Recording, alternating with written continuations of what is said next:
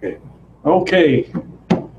Good afternoon. This is June 3rd, the 130th birthday anniversary of Roland Hayes, the great African-American musician, composer, I think, as well, but certainly the Life of Christ song cycle. Yeah, the Life of Christ song cycle, that's right. And also the birthday of Evelyn here. So that's a so it's June 3rd, 2017.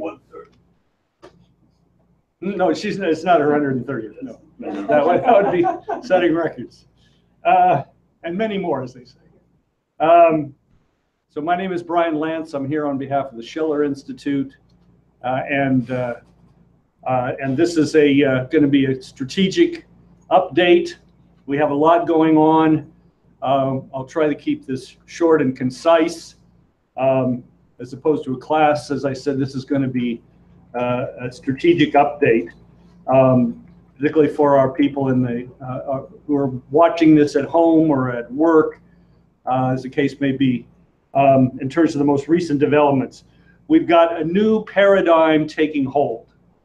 Helga Zepp-LaRouche, the first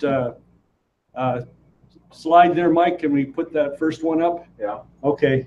Helga Zepp-LaRouche, as many of you know, has been in China. She's back, but she was in China again since the Belt and Road Forum, May 14th and 15th.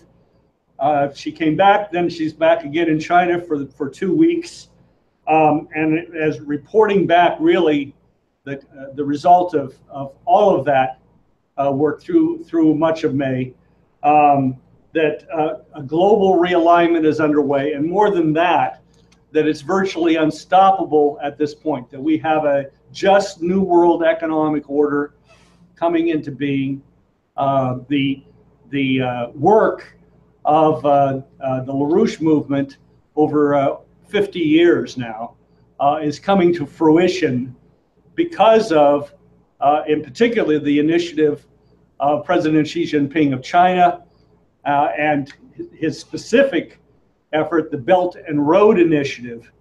When Helga was emphasizing that this is becoming almost unstoppable, she's referring not only to the 60 nations that are officially part of the Belt and Road Initiative across Asia and Eurasia and into Africa, but as well the global complex of arrangements of a total transformation in terms of goodwill among nations, which is occurring, which is taking mankind out of the geopolitical domain. The domain of British geopolitics. The enemy of my enemy is my friend. I have no permanent friends, only permanent interests. This kind of cold-blooded, cold imperial calculation to maintain a unipolar world is broken. And not only broken, but being replaced rapidly by a multipolar world, at least some would call it a multipolar world. President Putin referred to it at the St. Petersburg International Economic Forum this week. But it's a Westphalian arrangement of cooperation among nations as nations, and each seeking the interests and the advantage of the other as the best way of securing your own future. So this process is now underway. Just one indication of this, as some of you know, the Wharton School, in one of their newsletters on May 30th, put out a review titled "U.S. Needs an Asia Play to Prevent China Dominance." And what they point out, these are their figures, but that China's banks, its banks, and this is very much what the Belt and Road Forum centered around. You can move on from that slide, or just take that slide down for now.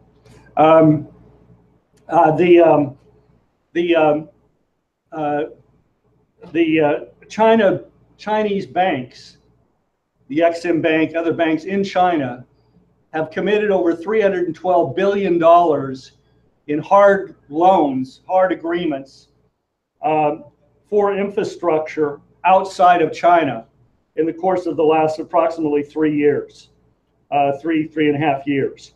And they compare this to the total made by other international lenders. The other international lenders include these new institutions emerging, like the New Development Bank of the BRICS nations and the AIIB. But all of these other international institutions, IMF, World Bank,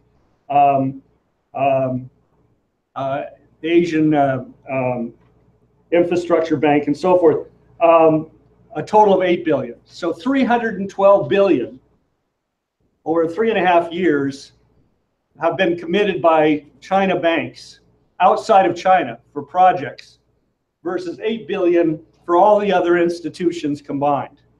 So this has incredible consequences around the world. We'll come back to a couple of them very quick. But this was consolidated with the Belt and Road Forum, the consolidation of this process that began in 2013.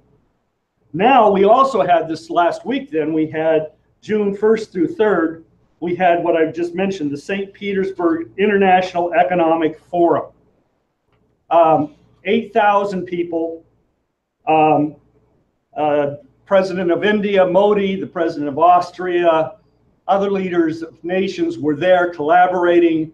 The US had a delegation of over 300 people that included, and you can put up, yes, there's the Belt and Road Forum. Thank you, Mike. You had a separate Russia-US business dialogue addressed by President Putin, among others, in which he appealed to American business leaders to support President Trump and the administration, the new administration of the US government. I think I want to just underscore a little part of his remarks. Now, keep in mind, I mean, when Obama was around, there was virtually no US participation in the annual forums. These are the equivalent of the Davos Forum, roughly, but held in St. Petersburg. The US government didn't participate under Obama, but as well, US companies were browbeaten into staying away. Now, we had 50 US corporations that participated, and the US ambassador to Russia participated. And so it's an entire transformation. And in part, Putin said, thank God for this process. He emphasized that while US-Russian relations, bilateral relations, are at the lowest of low points, down below that, the lowest since the Cold War, he said. However, Russia and the United States have maintained a dialogue within the framework of various, in various formats. He mentioned the Group of 20, the APAC, Asian Pacific grouping, and other fora that have been the basis where the US and Russia have been able to maintain contact. And I'd also emphasize you have the ongoing process now of US-Russia deconfliction in Syria, and a broader cooperation that's emerged there as well. So he said this at least has operated, and thank God that it has, because if this had gone away, we might not be here at this moment. Yeah. But this was the part of the Russia-US business dialogue of the St. Petersburg International Economic Forum. So there was, so I gave you a sense of that in terms of participation. A lot of economic deals, both in terms of the Belt and Road Forum, May 14th and 15th, and then in St. Petersburg, June 1st and 3rd. There, India and Russia have signed another deal for 2 more nuclear power plants.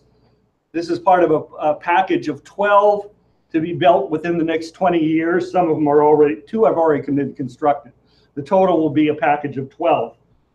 These are 1 gigawatt each power plants. These are major projects, each of them by themselves, while we're shutting down nuclear power plants in the United States, ironically. And one thing that was stressed throughout, and Helga was pointing to this, Helga LaRouche was pointing to this as well, rightfully, is the integration process that's going on here. President Xi Jinping, President Putin, other leaders are stressing the integration of the Belt and Road process with the Eurasian Economic Union, which includes Russia, Armenia, some of the STAN countries and so forth, and also the Shanghai Cooperation Organization, which includes much of Asia, and which Pakistan and India both are joining, or expected to join this year. So that what you have coming together is a complete alignment, despite all kinds of differences, despite different cultural backgrounds, you name it, a complete alignment of all these nations across Eurasia and reaching into Africa. Could you put up the next, that's from the G20 summit last year, another key moment in this process, this organizing process. Go on to the next. And this is the land bridge that we have been emphasizing, the new Silk Road, the Belt and Road Initiative can be transformed into linking across the Bering Straits there at the lower, more or less the lower center of your picture. If you kind of adjust to the topology here, you see you're looking down from the Arctic, more or less, down on the rest of the world, and how that can be linked together through high-speed rail and maglev rail and so on and so forth, interconnecting the world and its cultures and peoples. The next one. All right, Kenya. Now, on May 31st, the president of Kenya inaugurated the Mombasa to Nairobi Railroad, 472 kilometers, so around 300 miles roughly. This is from Mombasa, the port, on the well, I guess you could say on the Indian Ocean, and inward to the capital of Nairobi. This will reduce costs of container shipments by half. This is a heavy-duty railroad, electrified railroad. It'll move freight, cargo, and also it's moving people. You can see here the cheering people seeing the first railroad. I think it's coming into Nairobi. Go on to the next. I think there's another. We got one. Here's the. Here you have some selfies being taken at the very start of this railroad. Maybe there's one more. I can't remember. Well, yes. Well, this is worthwhile. So this gives you an idea of what you're talking about. In the lower right-hand corner, you see Mombasa on the coast, on the Indian Ocean. And then you see going up diagonally up to Nairobi in the larger black letters, of course. That's the railroad that's just been completed. Right? This was financed by the Export-Import Bank of China. We don't even have an Export-Import Bank functioning at this moment. Hopefully, we'll bring that back quickly. But these are the kinds of projects that are being financed by China's bank. In this case, China's banks. This is the Exim Bank of China. Now, what's also been announced is that later this year in Uganda, you see Uganda over there to your left, more or less in the center of the picture. You see the capital Kampala of Uganda. And then if you go straight east, you see Malaba right on the border. And the president of Uganda has announced that they will begin construction of a railroad from Kampala to Malaba. And then phase 2 from Kenya's capital going northwest will link, and therefore the railroad will link from Mombasa to Kampala and ultimately beyond that through the Congo, ultimately north to Juba through South Sudan on up to Cairo. In other words, you begin building out a complete rail system across East Africa and going west, and as well as north ultimately. So that gives you some sense of this. Now, keep in mind, look over here on the very right corner of your map, you see Somalia. And then at the top, you see Ethiopia. Let's go to Ethiopia for a minute, just as a reminder. Back in February 8th, they inaugurated the next. They inaugurated the Djibouti to Addis Ababa railroad. Djibouti being the major city-state port in the area. It's a separate city-state. But Ethiopia is essentially otherwise landlocked. And this railroad was also financed, 90% financed by the Export-Import Bank of China, and that was inaugurated February 8th. That's a 750-kilometer railroad, about a little less than 500 miles. Again, electrified, and the first electric rail in Africa to connect two countries, in this case Djibouti and Ethiopia. Now, again, Somalia. Think of Somalia, this quote-unquote failed state. Huh? How do you dry out this as a festering ground for terrorism? Exactly by surrounding it with economic development. You begin to transform, you're transforming the whole region. You're transforming a good chunk of a continent. So looking back, if you go back to the 1990s, under the direction of the IMF, International Monetary Fund, the Somali shilling, I mean, the country was already in trouble, but their currency, called the shilling, was devalued in the early 90s by approximately 1,000%. Overnight, the economy of Somalia was literally destroyed, just literally destroyed. That meant that kerosene, which was as an import, which was relied on, went up by 1,000%, the cost, right? I mean, that's one way of thinking about it. The exports from Somalia out into the world, to earn foreign exchange to buy the things they needed for imports, went down, by roughly 1,000%. So nothing functioned, right? And this was the coup de grace to the collapse of Somalia. In other words, things don't just happen. Countries don't just fail, right? This is not a failure of another country. That we're in some Hobbesian geopolitical universe. This was the outcome of actual policies that were imposed, genocidal policies. You had a question? Was that the IMF report that the evaluation? Yeah, the IMF, right. In conjunction with, major banks and so forth. But yeah, it was the IMF. So, that's what, I'm sorry to stop you on. But, the IMF and the World Bank, are they kind of the same thing, or are they conjunct? Do you know any? I don't know if you know about. I apologize for throwing this out there if you not prepared. But yeah, let's leave it. Let's leave it to later. Okay. I mean, the IMF. Yeah, they're complementary. The IMF, the World Bank supposedly nominally makes loans for economic development. Okay. The IMF essentially coordinates policy among banks and creates the conditions, preconditions, defines conditions, defines policies as essentially you could call it in a certain way, a kind of consensus process among the major powers that have existed in the transatlantic region since the end of World War II. Okay. Roosevelt's intention was that the IMF and World Bank would be instruments for economic development of the world.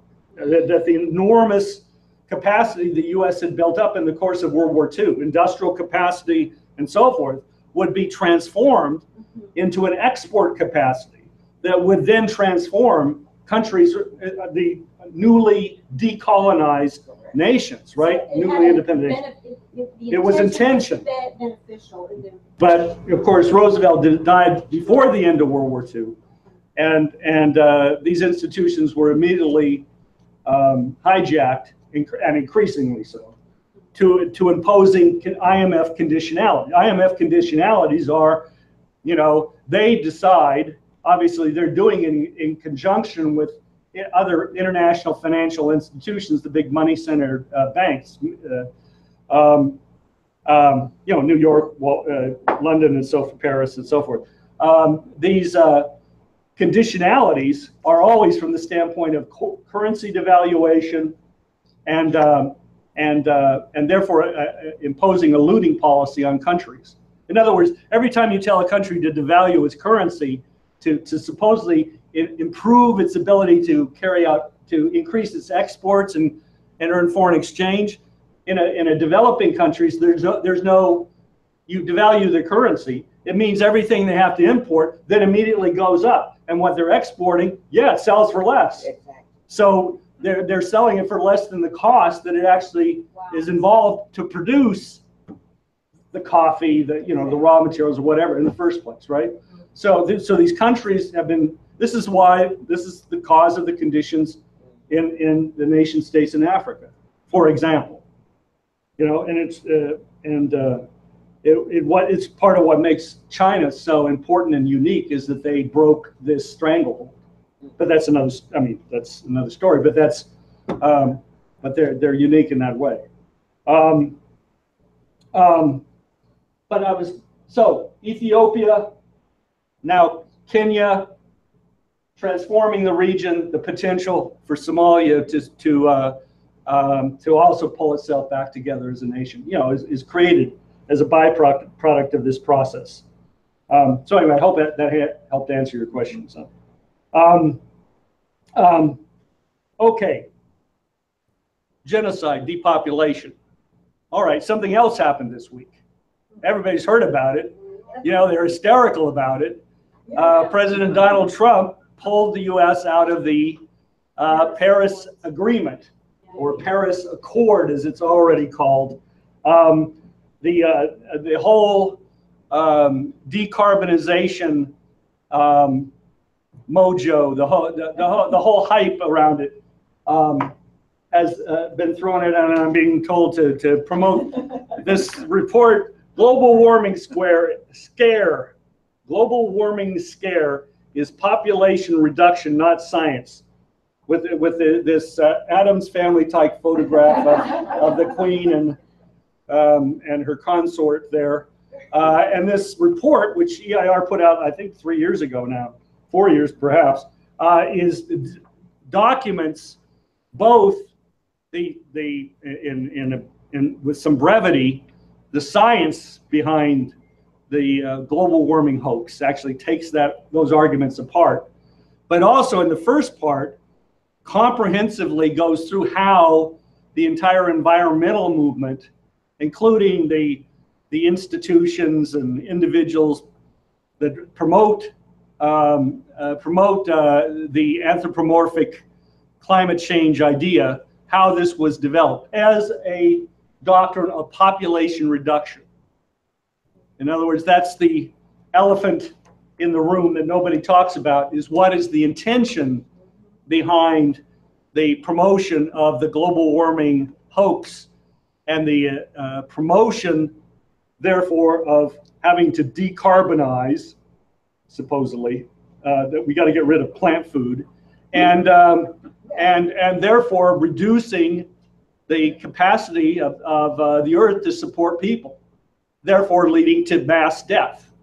This is not, as this report goes through, and we presented it in many other ways as well, but this report goes through it, the Executive Intelligence Review report, that this was developed as a deliberate policy.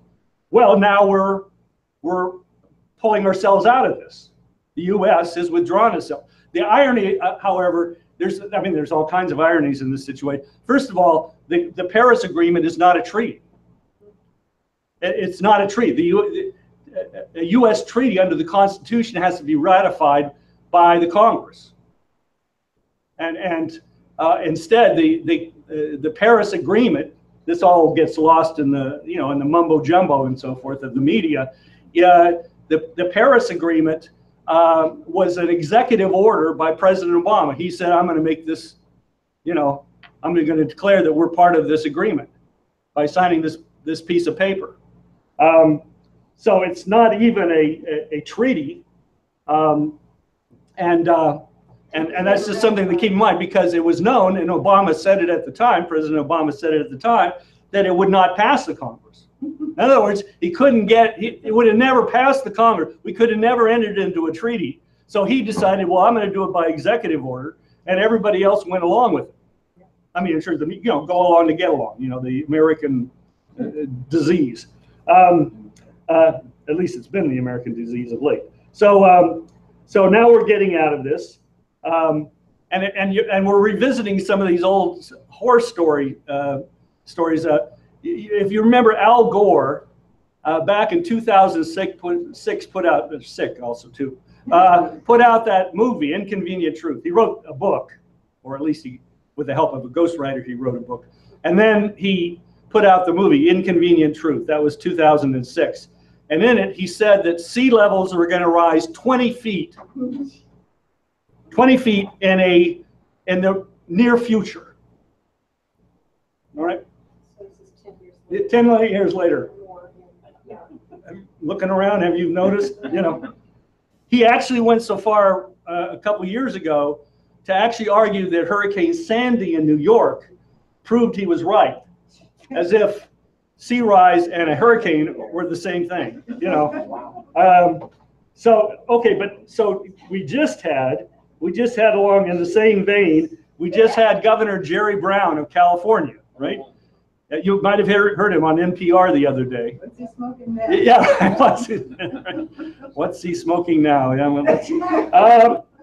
Yeah, saying that sea levels will rise in the next 80 years by 6 feet. Sea levels will rise by 6 feet in the next 80 years. Just when we find out, when this happens, then, in other words, this is what Trump is bringing on. So Jerry Brown is now on a plane to China, thinking he's going to get China to buy into this climate hoax business. So they're all coming unhinged. All of these, all these people that have been promoting these myths, right? These I don't know what the cultural, the counterculture. There is cult beliefs of the counterculture, relating to, man is a monster devouring the planet, or we should all, we should grow and use dope and we'll all be happy then, and do your own thing and whatever, goes, and soon there'll be 20 sexes. I saw some articles saying that there's now, well, there may not be just transgender, there may be, many more varieties. Wow. And we have to, recognize, Heinz 57, somebody said. Anyway, I mean, the point is, they're all going nuts now, because all of that, is just turning into fairy dust. I mean, is one way, I think, of saying it. And just out here, Al Gore, I'd like to wonder how often Al Gore's record for his own truth and, if you want credibility, then you speak this, walk the walk. So like at least Jimmy Carter on the White House put up the panels of whatever, solar panels. Al Gore, does he live in a house that, applies like no washer and dryer, no whatever, no electricity, no air conditioning? Is he walking the walk? Well, again, I mean, I don't want to go too far off and too many tangents. I guess partly I'm raising tangents as I go along, and it's my own fault. But you remember there was an old song, that I owe my soul to the company store, right? 16 tons and I'll look a, it up. how does it? About a little rum, something like Another that. day Little over day. there. Peter, Yeah. St. Peter, don't you call me, 'cause I can't go. Right, sold to the company store. Yeah. That song was about Al Gore's father, Oh. who ran, one of these company store operations, for his coal Coal mines. miners, yeah. I mean, he was, this is the old slaveocracy, a generation, maybe 2 generations removed in terms of his father, and the son. So Al Gore, he lives in this big mansion, See, that's what I heard. I mean, enormous energy consumption. He flies, private jets, So anyway, enough said. I mean, I didn't want to turn more important than these guys are easy targets and so forth, right? So more than the easy targets is to keep our eye on the ball in terms of we're moving the world forward. We're moving out of this kind of nightmare we've been in, and out of this blood and gore. yeah, out of this blood and gore. Yeah. Good. Out of the suicide. So okay, and so it's not coming a moment too soon.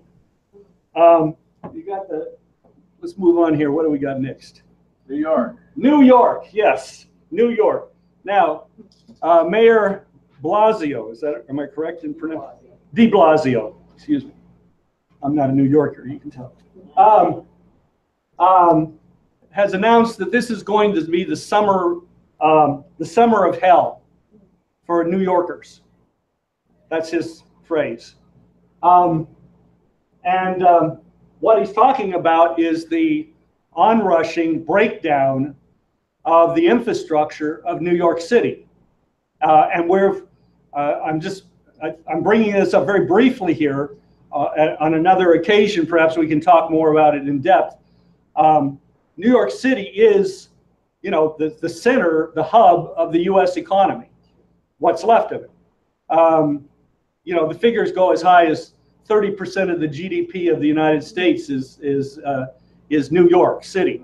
I think I saw one place 39%, but whatever the figure is, it's substantial, and the GDP is not a good figure to use. I mean, it's a lot of fluff. A lot of Wall Street money is not real economic.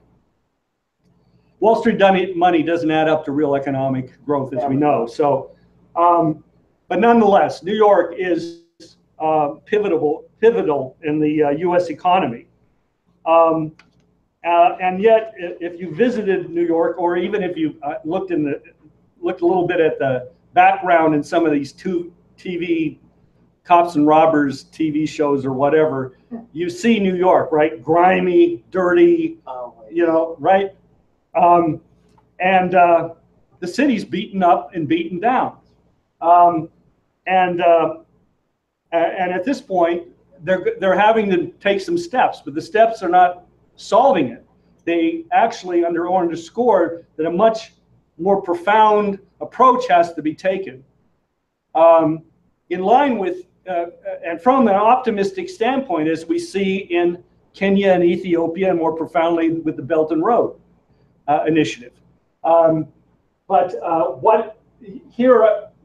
just singling out for right now Penn Central Station, which you see there in the bottom, the center, a little below center in the middle of the slide there, Penn Station.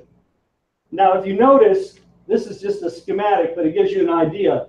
You see all the railroad lines that are running into Penn Station, both from the east and the west, running into or out of. It's both.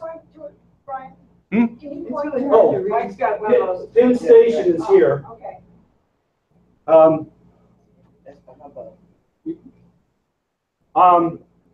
Okay. Yeah. So you have the railroads going off to Brooklyn and so forth, on to Long Island. That's off to the east. They're off to the right, and then going to the left out of Penn Central, you have the connections across into New Jersey. But you also have the railroads running north, the Amtrak lines, and so Pennsylvania Station is owned by Amtrak. Running north, all all the way up to Boston, but also the suburbs, to the north, Connecticut, and so on and so forth, right?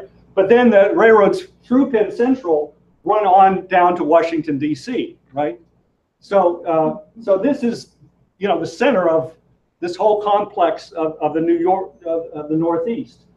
The New York metropolitan area is a little shy of 20 million people. The city is roughly 10 or 11 million people. But every day, the city, there's an influx of about 600,000 people into the city. Of course, a similar number are leaving every night. And but also there's the Manhattan, the little area down by Penn Central, by Penn Station.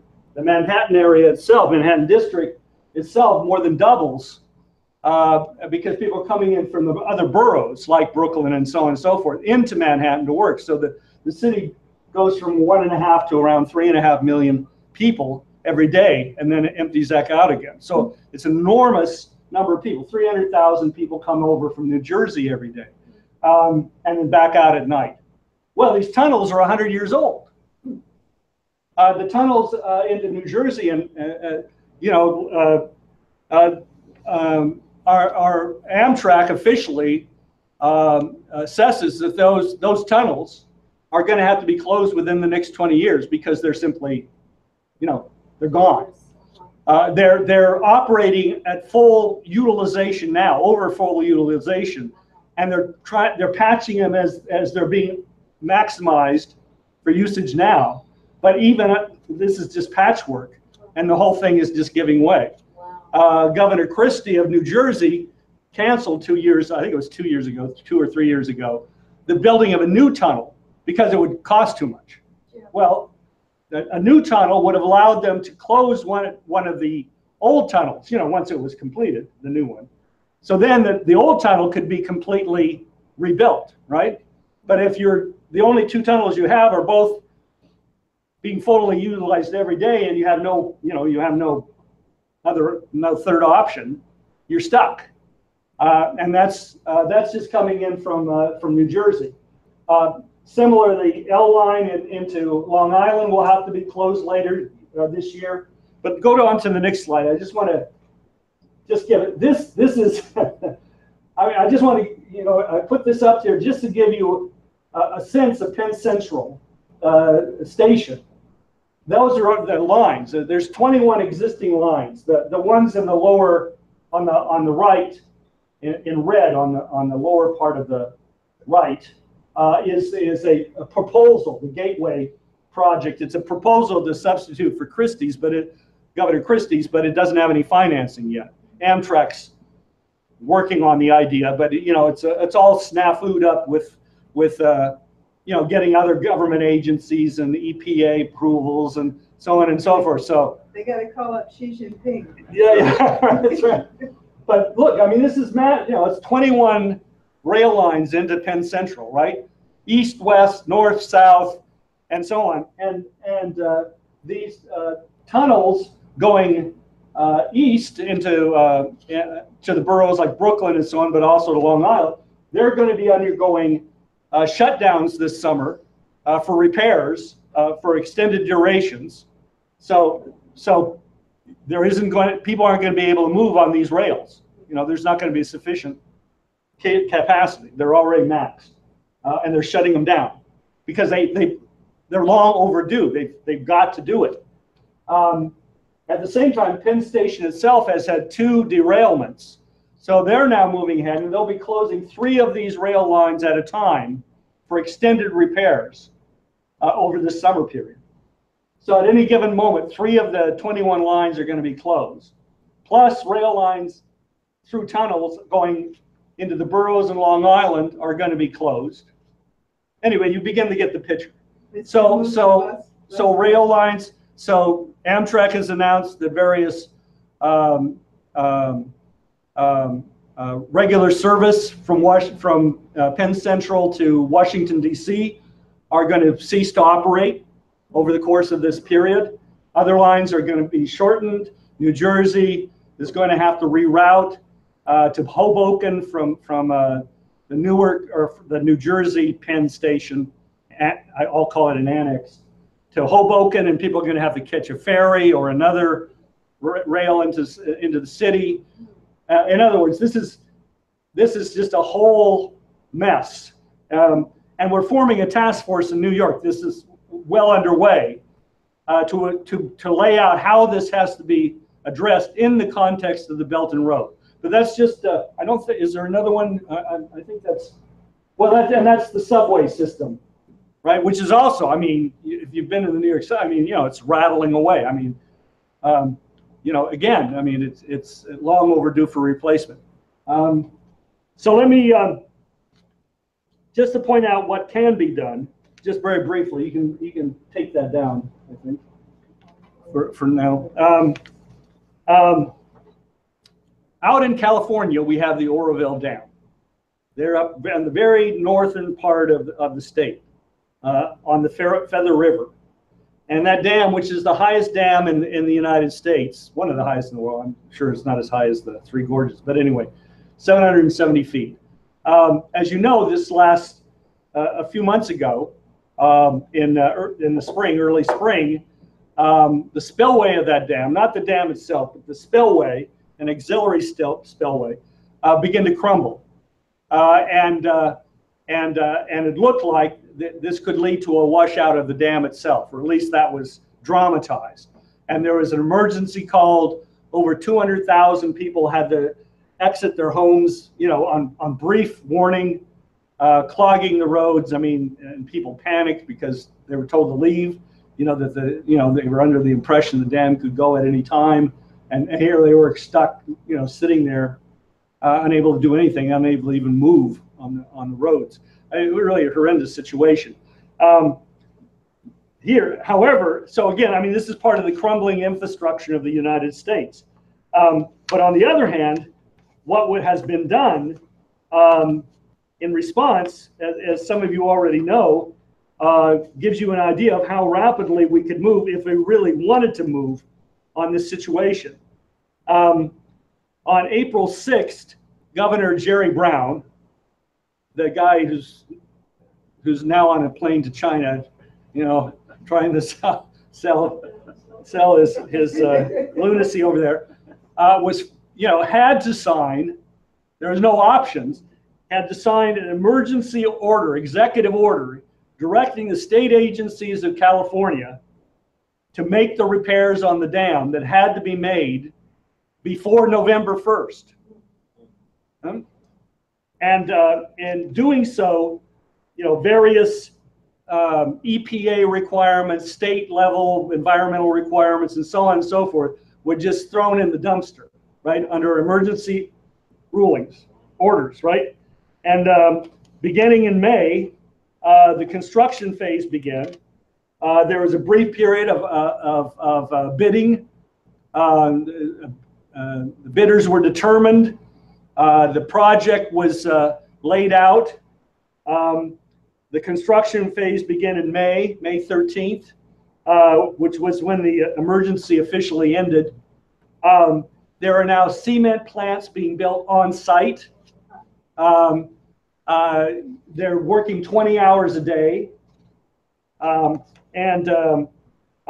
you'll have 500 workers on the site by August. You have 200 there now, roughly. May 25th, there was 200 employees now working 20-hour. I'm sure they're rotating shifts, but anyway, you get the idea. I'm looking for the quote here.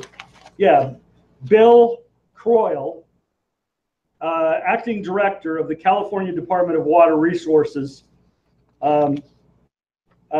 stated, this is a San Francisco Press report, stated that this is the kind of project that would take 2 or 3 years to design and 2 or 3 years to build.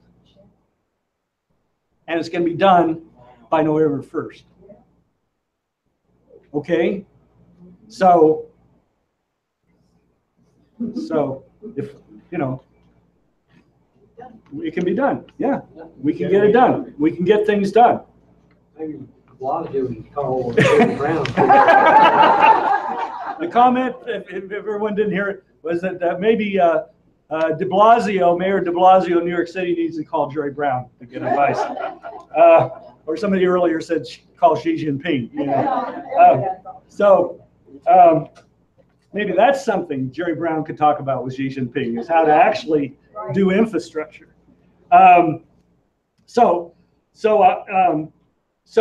This is, you know, we're set for a breakout. We've got to have one. Helga LaRouche put it this way. She said, Americans have got to understand they're in a box, and the rest of the world is outside the box. That's, you know, the pessimism of Americans, the pessimism that we sense is, you know, the media, the constant drumbeat, or whatever you want to call it, is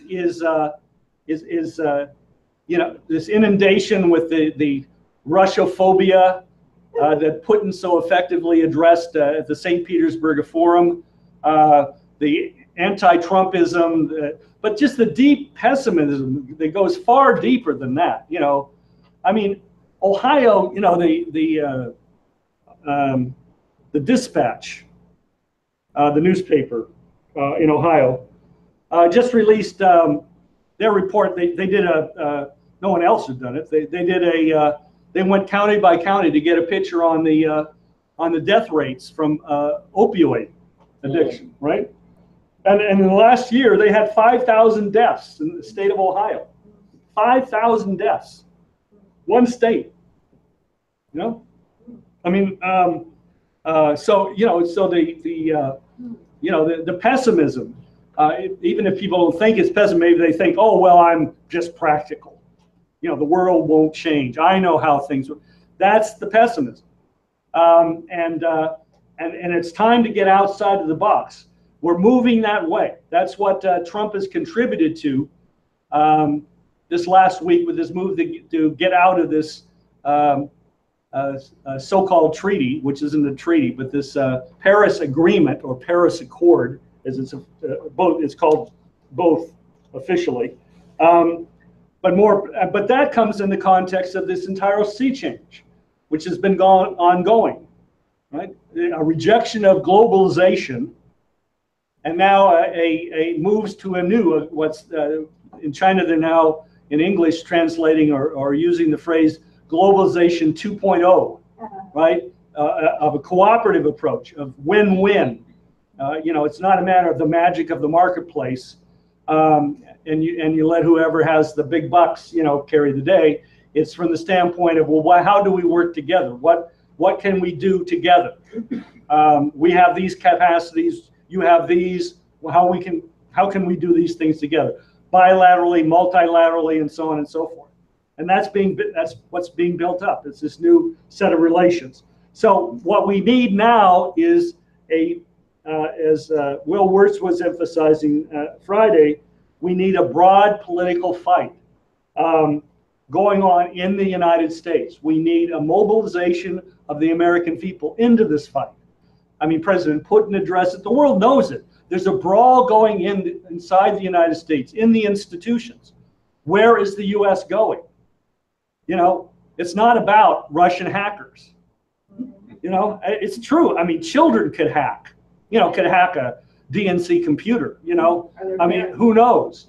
But as President Putin of Russia emphasized, and I think you got to accept it on just straightforward. You know, from what you know, hacking elections or manipulating elections, it doesn't happen. Nobody's going to manipulate the outcome of a presidential election, you know, like dancing on strings from some other country. And we're not going to dance on strings the Russian elections and so on. It doesn't happen with hacking. That's not the real world. So let's drop this. And let's determine the outcome of this battle going on in the United States, in terms of we're the ones with the scientific outlook, the solutions, specific solutions, LaRouche's 4 laws, starting with Glass-Steagall implementation, national bank, national credit. You know, China, Japan are willing to finance large-scale infrastructure in the United States. Let's get the banking system back organized into an American system, you know, that will allow that to be efficient. But again, it's up to the American people to step forward. We're going to have, for those who are watching this live, we will probably have by Monday some further direction. A Congresswoman Marcy Kaptur of Ohio and Congressman Walter Jones. Marcy is a Democrat. Jones is a Republican. They've moved the Glass-Steagall bill as an amendment. They've proposed it as an amendment to the existing bill, the Henserling bill, Return to Prudent Banking Act bill, HR 790. And that's their bill. This bill was number 10 or something. Oh, I'm sorry. I did have that wrong. The Financial Choice Act of 2017. That's the Henserling bill. I'm sorry. And that's HR 10. And what they've submitted, the Return to Prudent Banking Act bill, HR 790, which is the Glass-Steagall bill, as an amendment to HR 10, which essentially would turn it inside out. It would turn it into a vehicle for Glass-Steagall. It would basically gut HR 10, which is a horrific bill, and turn it into its opposite. Now, whether that was accepted in committee, which is unlikely, or was allowed in committee to be brought to the floor as worthy of debate in the process of considering HR 10. Anyway, it's an open question. How are we going to move forward on this? The point is a floor debate on Glass-Steagall would be a very, very important step at this point. And so we're just trying to we're going to have some further discussions.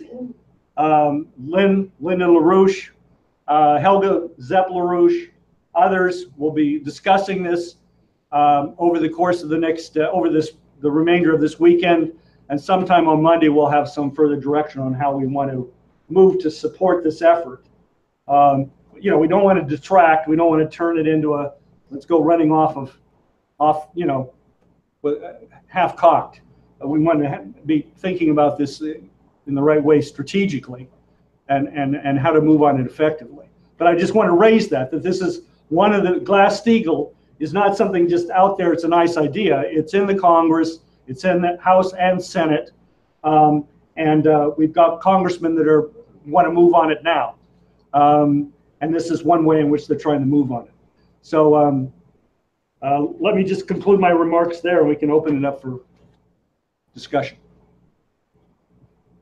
Yeah, I had understood that HR 10 got rid of the Dodd-Frank bill. And that by adding this one, by adding Glass-Steagall, you've actually had it happen simultaneously so that you don't, open up the country for total disaster. Well, Henserling's bill is not simply doing away with Dodd-Frank. Oh. It's a deregulation bill. The shorthand way in which we've presented it is it's going back to Alan Greenspan. Oh, Jesus. It's going back to what we had that fueled the blowout, of 2007, 2009, right? Total unregulated. In other words, Dodd-Frank imposed certain conditions which are onerous to small local banks, community banks, standalone banks, that raise their costs of business enormously, and they don't have the kind of exposure to derivatives and speculation, that the big money center banks do.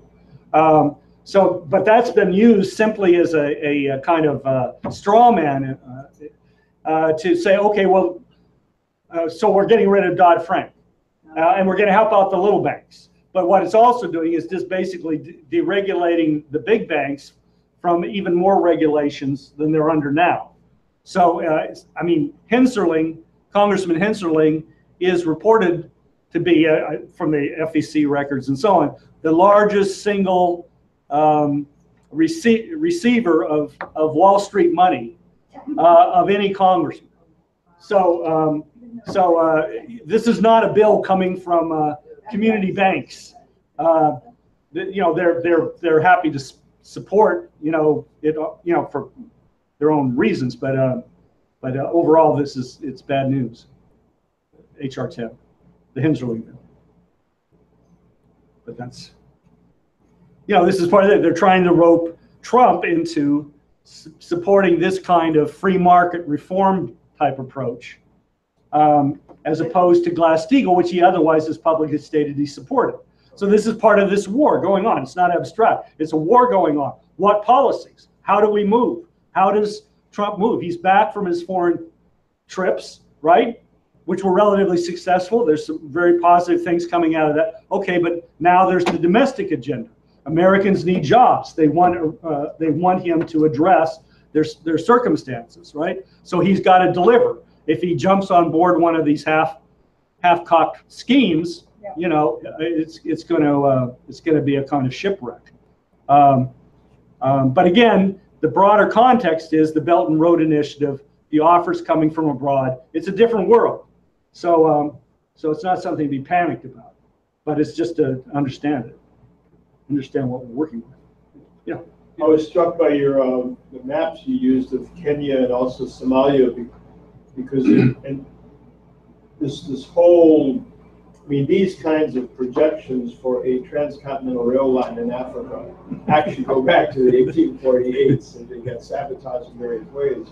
So if you look what's on the table now, with the Chinese, with this new forum, one in Russia right now, 8,000 people, 1,000 Chinese there. The fact that Lynn's program here, Mr. LaRouche's program for this International Development Bank, now lays the basis for this breakout. It's not something projected, it's already happening. You see the context in which to understand the fight against Trump. The whole fight is right. So it's interesting that if people located at this empire versus the nation states coming together, it's really ground what we're facing on all fronts. As a poverty, it would help so much. And there's just the whole structure there, but just, gosh, it would blossom so much. Yeah. And they're actually isolated. So therefore, when you're isolated, there's no growth. So therefore, you have something to put in to bring out for them to grow. Otherwise, I know an organization in itself that these women make the baskets and little bitty things over there. Oh yeah. And they send it to this organization here in Texas and they sell them. Right. And Fair trade kind of.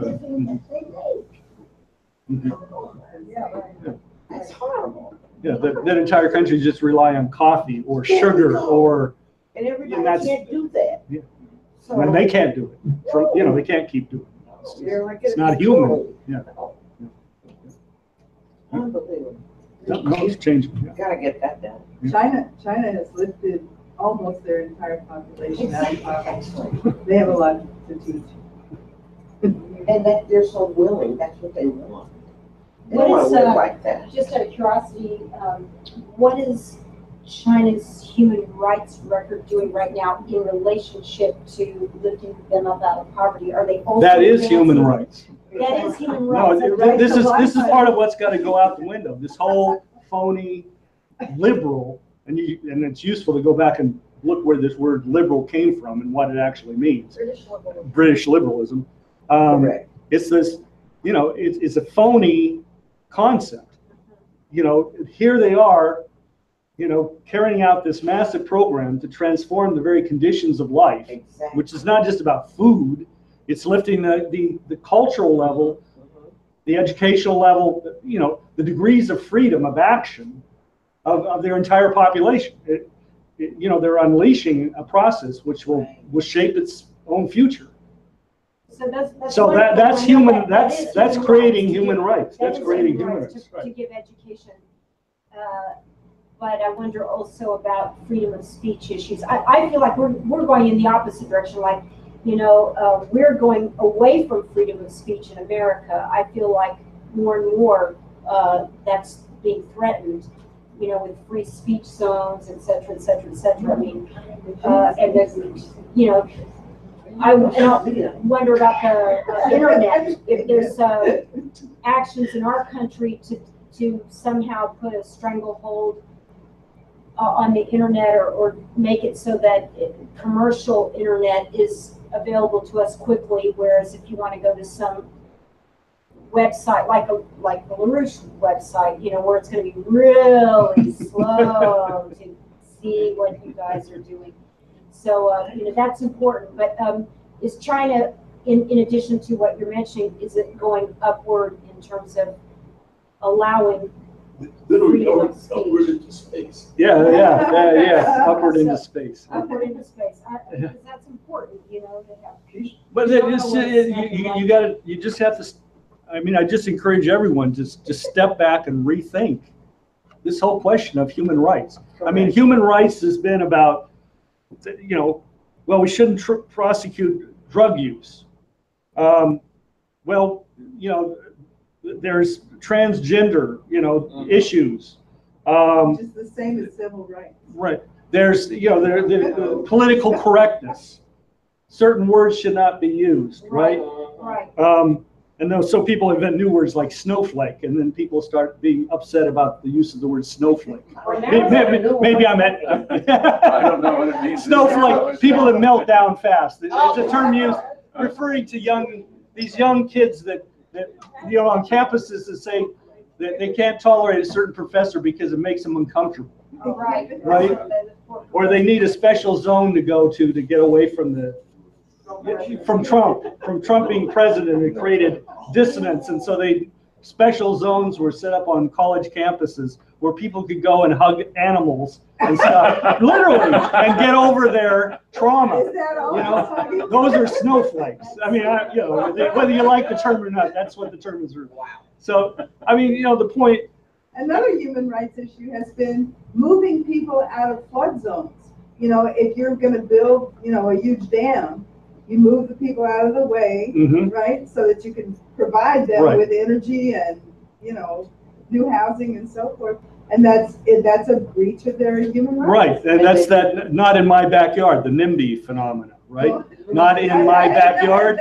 Yeah, you know, I don't want a steel plant in my backyard, or I don't want a railroad, or I don't want, or whatever, right? Everybody is just about protecting their space, my space, right? I think there was a my space. A good counter to Right? that is the film that is on this rail line in Kenya. Yeah, They have basically 4 or 5 young people, you know, looking at their future, their possibilities now, their increase in real human rights to grow and develop. As opposed to this NIMBY, not in my backyard, my space, defining what human rights are. The whole thing has been completely cockeyed. Yeah. As opposed to me having a responsibility to others, Right. you know, to my country and so forth. Certain things have to happen, you know, to progress. Okay, well, I got to move and get out of the way, or I've got to do this, or this is for a higher good. It was just understood, you know. Or for the future. Yeah, for the future, right?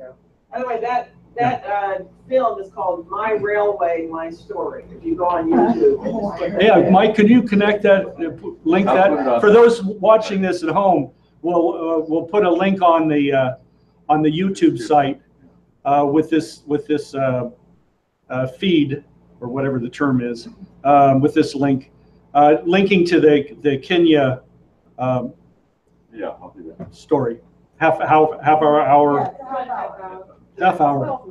video on the. And Brian, Mhm. I just want to say that, I mean, if you look back at the last 30 years, right? I mean, you had, or go back to the, you know, the height of the civil rights movement, you know, and the tremendous moral battle that was going on at that time. And, you know, our movement at that, you know, which came out of that period with LaRouche, you know, what we did is we identified these other so-called human rights movements as an operation to destroy what was intended by the civil rights movement. Because the idea was to get I've got, long fingernails, that's my identity, right? Or I've got, green hair, that's my identity. I mean, look at how many young people today are so incapable of dealing with the world around them because they've been brainwashed into an idea that they have some identity that is particular to themselves that is not universal with the rest of humanity. And this is how this genocide becomes accepted and tolerated, because people don't identify with humanity or mankind. They identify with their color skin, their There we go. their color eyes, their blood and soil land, which is what the whole Nazi dogmas were about. People have been reduced from being human to being what we put out a whole pamphlet about 20 years ago or so, Palmerston Zoo. People are all different species of animals in one big British manipulated or imperial manipulated zoo. And they started this, pushing this. You each have your separate cage. Each species has its own cage. The bikers have their cage. This have their cages. And they did this. And, the whole Confederacy, in fact, was part of that project. They were pushing this in the starting in the early 1800s in reaction to the American Revolution and the potential that was actually created at that point by the true leaders of the American Revolution, people like Hamilton, who were fighting to end the abomination of slavery at that time. And so they created this whole movement through their intelligence services. Are we still running? All over the world to get, all kinds of nationalistic, regionalistic movements underway, which prevented other nations from carrying out something similar to the American Revolution in potential. And part of their operation was to divide the United States. Today, we're just seeing the most extreme form of that, where people are not even considering themselves Americans or whatever. I mean, Well, you have it right now with Jerry Brown and some of these other governors saying that they're going to split off. They're going to ally with the Paris Agreement. Right. And basically, they're going to make their own foreign policy for their part of the country. They're going to secede from the And Texas Union. saying, we want to cure the drought in California, so those Californians don't come here.